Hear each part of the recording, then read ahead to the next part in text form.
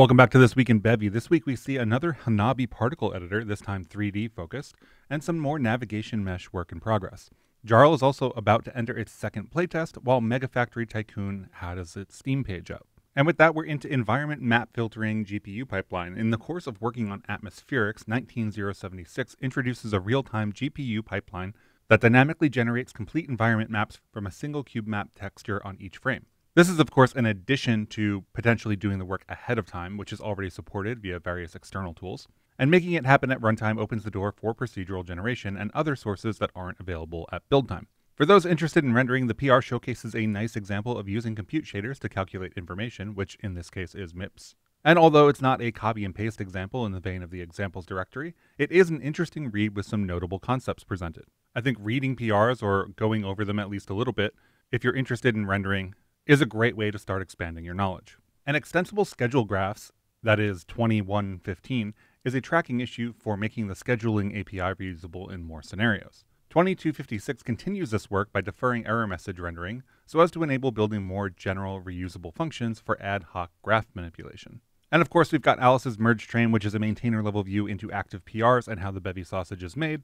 And as you might be able to tell from the fairly short PRs merged this week, the 0.17 release candidate seems to be on the horizon. And first up in the showcases, we've got Rerecast updates. Rerecast is an in-progress Rust port of Recast Navigation, which is an industry-standard nav mesh generator used by Unreal, Unity, Godot, and others. The port can now generate polygon meshes and detail meshes identically to the C++ implementation. An in-progress editor, as you can see here, can also preview these detail meshes. And next up, we've got a custom animation system for this card game. You can now see where the cards are coming from, where they're going to, and overall it's just a nice usability improvement. Next up, we've got MegaFactory Tycoon, which is a 2D factory automation and tycoon game. In MegaFactory Tycoon, you are the manager of a fully automated factory. The factory produces consumer products that can be sold for profit on the central market. The gameplay trailer and the ability to wishlist are available over on the Steam page. And for those that are light sensitive, the next page is going to be fairly bright. And that is unit formations for a grand strategy battle simulation game. There is going to be more work done in terms of moving these units around, so expect to see more about this in the future. And then we've got an interesting one in Omagari. Omagari is a Bevy Hanabi 3D particle editor. It was built for Hexroll 3 and open sourced upon request. And Starfell is a cute little game. This is Buildmode in Starfell, a game where you get to build your own community on a tiny planet. And next up, we've got an Infra-Red search and track demo. This is IRST, or Infra-Red Search and Track display using custom shaders. More information about the changes to the DAW flight sim is available over on YouTube, which we have a link to on the website.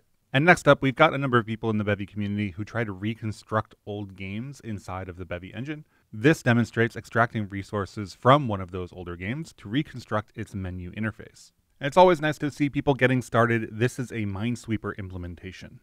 And into something a little bit more complicated, this is the level editor for Spoils of War. This level editor takes advantage of Bevy eGUI to enable adding gameplay elements, units, decorations, and more. And next up, we're into isometric level design. This is a 3D isometric picking implementation combined with a pathfinding implementation. This can be a little bit trickier than you might think, so it's really cool to see. And in this multiplayer online role-playing game, player-to-player trading was added, which you can see in the available showcase video. In this case, the character is trading with Mike, the NPC, or what I think is an NPC anyway. And then we've got procedural Voronoi spheres. This is a procedural Voronoi sphere implementation that can go up to 500,000 cells. And later in the thread, you can see the beginnings of some terrain generation on top of that Voronoi cell generation. And here we've got a new RPG without a name that was started on a whim. The tiles here are loaded from PNG and RON files, and then loaded into a tile viewer where they can be picked and placed. And the security units in Forgotten Worlds now chase you even faster than before, and will follow you outside as you run away. Here we've got some network topology visualization. This is a render of the topology of a machine learning deep network. I believe this is actually a render of something that solves the MNIST dataset, but I am not entirely sure. And then we've got a sneak peek at the upcoming second playtest for JARL, which is a fantasy colony simulator. JARL is especially interesting because I think it's a great showcase of how far you can push Bevy UI even as far back as Bevy 0.12. And then we've got something a little less visual. This is the UI for adding vehicles to this transportation management game. The dashed lines here are actually retained gizmos. And finally, we've got an update to Dark Wisp's Defense. Dark Wisp's Defense is a tower game on an open grid. It is open source and has been updated to use modern Bevy features like triggers, picking, and more. And with that, we are into the great releases for the week. This is Bevy Save 0.19. Bevy Save enables you to easily save and load your entire application state or just parts of it, including resources. With the new flows, Bevy Save now supports both reflection-based and non-reflection-based snapshots. Bevy Rich Text 3D v0.4 is underlines, strike-throughs, and simple text shadows for Bevy. And seeing more development, as always, Bevy Enhanced Input 0.15 is out. Bevy Enhanced Input is an input manager for Bevy inspired by Unreal Engine's Enhanced Input. This update features a big rewrite into a component-based API. The core concepts remain the same, but are now expressed through the ECS. It's recommended to revisit the Quick Start Guide, and if you've been waiting to give this crate a try, now is a great time. Bevy Fog of War 0.3 is out with a pretty aptly named Fog of War implementation, now with persistence in 0.3.